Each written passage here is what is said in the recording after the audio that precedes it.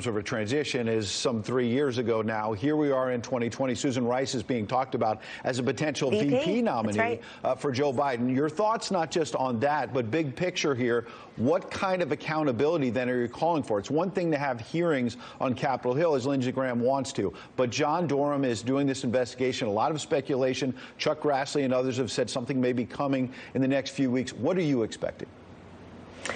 You've seen the long short list of Joe Biden's VP choices. They all happen to be female. He sounds like a co-ed at the end of a frat party. I need a woman.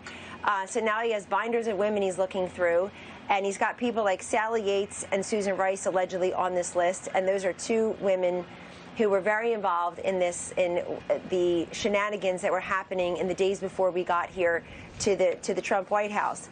She can't be trusted. And she's proved that. And I think the very easy question she would be asked in a debate against Vice President Mike Pence, which he clearly would win, is, well, what did you know? When did you know? Why are you writing emails to yourself? Why are you saying one thing on TV? Do you realize she was asked by a network anchor on a show, quote, can you rule out that President Trump is a Russian asset? And she basically shrugged her shoulders. She couldn't rule out that the current president of the United States is a Russian asset. So she lacks credibility.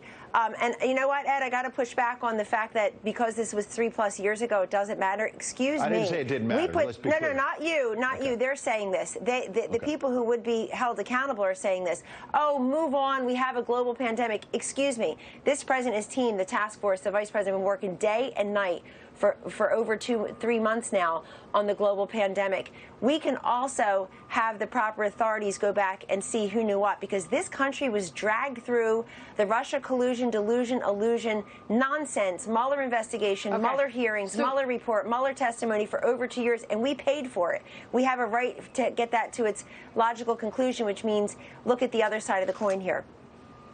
Kellyanne, moving on to the crisis at